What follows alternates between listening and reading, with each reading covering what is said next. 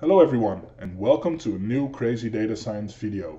As always, we are going to try and solve issues you never really thought you had using real-world data science methods and techniques. And in this video, we are going to look at a very interesting problem. And this one was sent in by Jimmy, and it goes, "Hey Crazy Data Science, I love puzzles, especially finding Waldo or Wally. But I'm stuck on a tricky one. Any chance you guys can help me out?" Well, for those people who are unfamiliar with finding Waldo or Wally, kind of depending on where in the world you are right now, basically the idea is to find a little guy in a puzzle full of various drawn objects, just like I've shown you in this image. Now, we are definitely not the only ones who are on a quest to find Wally. Randy Olson on his blog basically calculated the optimal search path to find Wally when you're looking at one of those puzzles. So basically what he did is he created a guide for you to scroll over the images with your eyes and have the best chances of finding Wally as quickly as possible. Well, this is all very neat. I'm a lazy guy. I don't really want to look through those images myself. So we are going to do it a little bit differently in this video. What we are going to do is we are going to use OpenCV, which is a face recognition framework, and build our own custom hair cascade classifier to detect Wally inside the puzzles. Now, what a hair cascade classifier is, we're going to dive into that a little bit later, and I'll explain to you what it is and how it works. But basically we're going to try to use face recognition to pick out Wally inside one of those puzzles. And as you probably know, face recognition is used everywhere. If you have a camera and you point it at someone, at a person, it will draw those little boxes around their faces. That's face recognition at work. So how does a hair cascade classifier work? Well, it's kind of complicated, but basically what it comes down to is that you create a Haar feature, which is a kind of, think of it as a box with a darker and a lighter area. And that box is being moved across the image, and calculations are being made on the lighter versus the darker pixels in the image we are moving across. Now, Haar features can have all kinds of different shape and sizes, but depending on the pixel composition we are moving across the picture we are analyzing, it basically learns what object we need to look for. It's a very optimized solution. It is very fast after you've trained your Haar classifier. For face recognition, people already created the custom Haar classifiers on a lot of faces, so those are really accurate. But what we are gonna do, there isn't a Haar classifier yet for Wally, so we are gonna write our own, or basically train our own using OpenCV, which is then going to be trained on an image of Wally. So it will create a Haar feature that is trained by images of Wally. So it should be able, after training, to detect Wally on images. So this might sound a little bit complicated to you, but I've added some links in the description of this video that tell you a bit more about how Haar cascade classifiers work. So if you're interested in knowing how those things work and how you can train them yourself, take a look at the links in the description. Alright, so let's get started on the challenge at hand, finding Wally in one of those big puzzles. So the first thing we need to do is train our custom hair classifier. So let's get going, shall we? So what I have here open is a folder on my computer of the Where is Wally project. And there are a lot of files and folders in here. So the first ones I want to point out is the OpenCV executables. And these are needed for us to train our Haar cascade classifier. I'm running Windows, and I can tell you, if you want to do this yourself, you will have to compile OpenCV manually on your Windows PC with Python bindings. And I already did that, so I'm not gonna repeat those steps. I'm gonna tell you it was a real pain, but I've added an article in the description of this video that should get you started quickly. So the first thing I want to point out is I got an image here of Wally. And what we're going to do is we are going to train our Haar classifier based on this image. So we are going to train it on this single image. Our ultimate goal is to detect Wally on this puzzle. So Wally is here somewhere on this image, and we are going to use the Haar classifier we train and try to detect it on this image later on. But the first thing we need to do is actually train our Haar Cascade classifier, and for that we need a lot of images. As I've shown you, I only have one Wally image. Ideally you want multiple images of Wally to train your classifier on, so you can detect him on more puzzles in different situations or in different poses. For now, we're just gonna use one Wally image, because the more we have, the longer it will take to train our classifier. What we also need next to our positive image is a lot of negative images. And those negative images are images that do not have Wally on them. And for that, I used a download of a guy who created a repository on GitHub and basically took all different chunks of Wally images and labeled them. Do they have Wally on them, or don't they have Wally on them? So what I did, I downloaded the repository and I grabbed all the images that doesn't have Wally on them. So this is a huge list of around 1300 images that do not contain Wally. So these are fine for our negative images.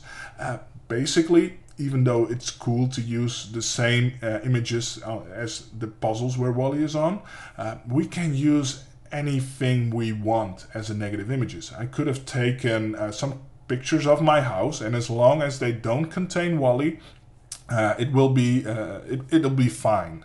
The next thing we are going to do is we need to create for our Haar classifier a lot of positive samples.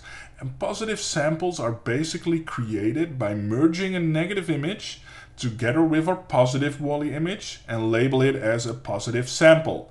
We need a lot of positive samples so the Haar classifier training knows it identified Wally correctly. And to do that, we are going to run a command.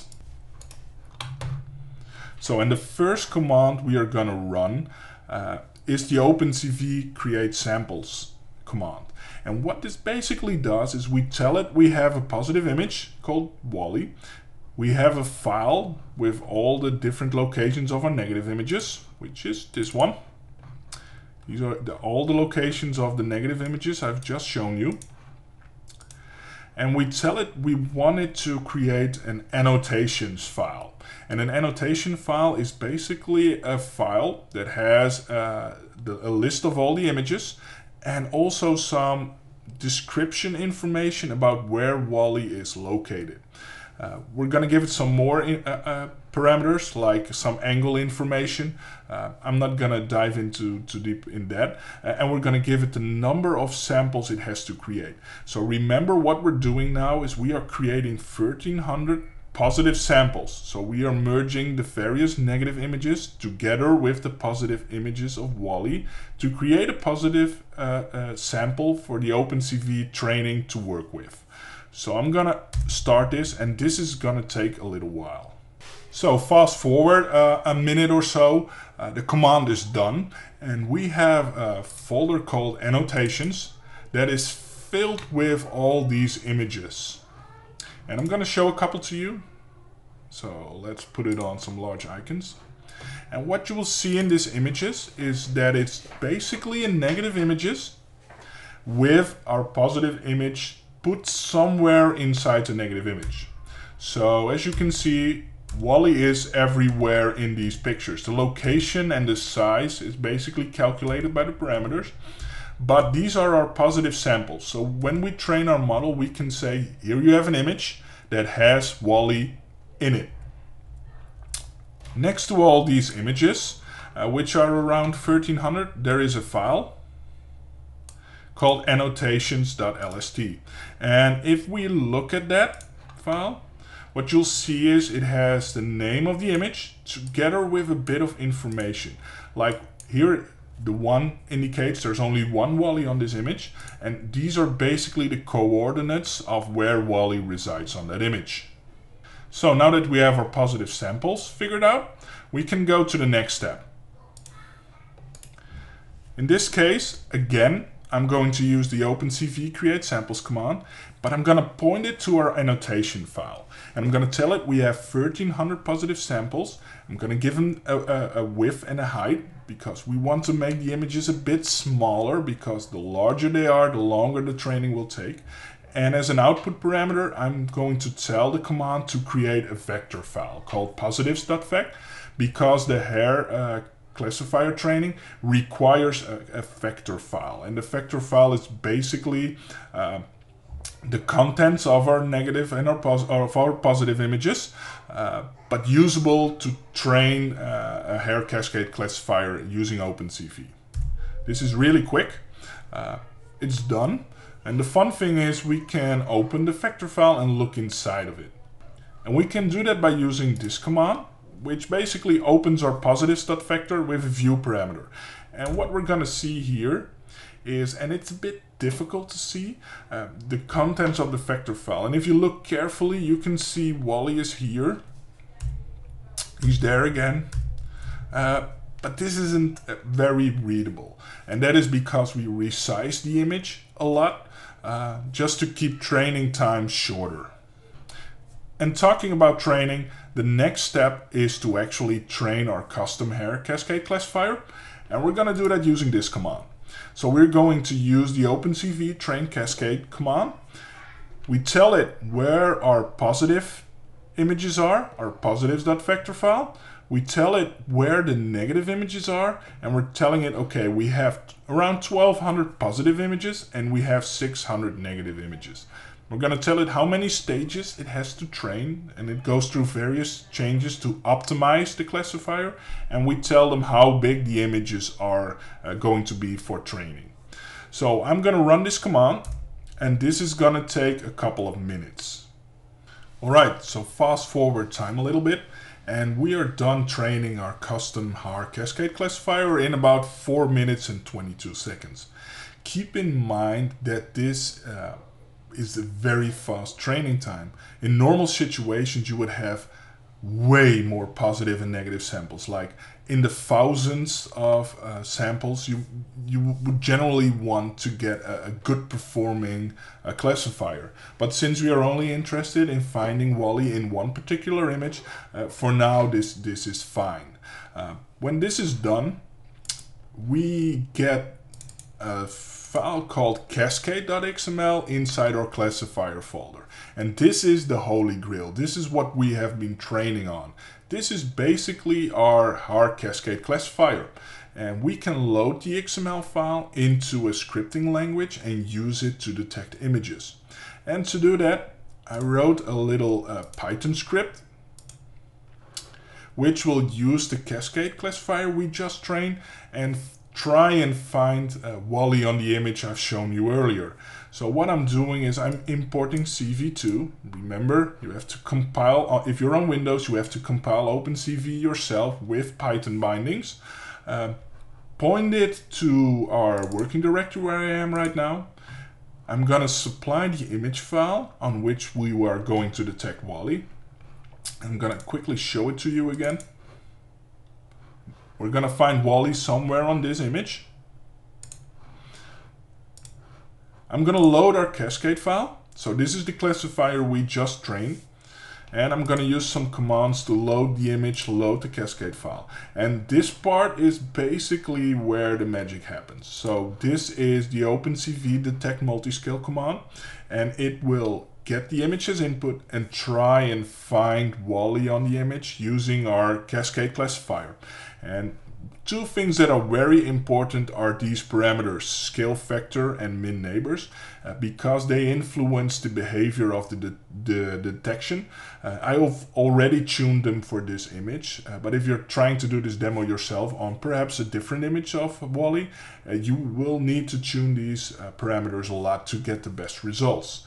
So with everything ready, let's look at the code and see if it works and if we can find Wally on the image. Alright, let's fire it up. Let's see what happens. And look at that. We actually detected Wally on this image. It drew the little rectangle around it, and we get the text Wally detected. So this is a very good result. Keep in mind though, I already tuned the angle and the neighbors parameter a lot to make it work with this image. If I change them around, you would probably be seeing a couple of more false positives. There are basically two ways to solve that, and the ideal way would be to train our classifier on way more Wally images. So we need a lot more positive samples, we need a lot more negative samples to make the detection far easier. And the alternative is to tune the parameters a bit for it to work. So I already did that, and as you can see, it is working. Now, even though this is very cool, like I said in the beginning, I'm kind of a lazy person and don't want to take a picture of every where is Wally puzzle book or download the images. In an ideal situation, I would use the camera on my phone or perhaps on my laptop to detect Wally. So can we use our Cascade classifier to do that? Sure we can. So I wrote another Python script that basically does the same as the previous one, but instead of taking an image file as input, it uses my webcam as input. So let's see if we can make that work. This is the version Where's Wally webcam. This will open up my laptop webcam, and as you can see, it already detected a false positive right here. But I got this neat little image of Wally, of the Wally puzzle here that I printed out, and we're gonna see if we can find it if we hold this image in front of the webcam. So we need to zoom in a little bit. Let's see if this is gonna work. We already know a bit where Wally is, so we're gonna aim it. And look at that, he found it. But as you can see, it depends a lot on the angle and the way I hold the file, and we have a lot more false positives. So like I said, this has a lot to do with us setting the angles correctly. And right now in our webcam program, we are setting the angles manually by holding the document in different directions and in different ways in front of the webcam. So to summarize this video, we trained our own custom Haar Cascade classifier based on a positive image of Wally and used it to detect Wally on an image or even on a printed image through my webcam. So for this challenge, I'm gonna call it busted, because I absolutely am convinced that if you spend a bit more time training a Cascade classifier using more positive Wally images, we should be able to create a Cascade file that can detect Wally on any image. So finally, I want to thank you for watching this video. If you're interested in more crazy data science stuff, be sure to visit the Crazy Data Science channel or subscribe. If you like this video, give it a little thumbs up and share it wherever you want. All of the code that I've shown you will be again uploaded to the Crazy Data Science GitHub repository, so you can download it and play for yourself. And if you have a challenge that you want data science to solve, but you can't find anyone crazy enough to try it, send us a message either by commenting on this video or sending a message to us on Twitter. Thanks.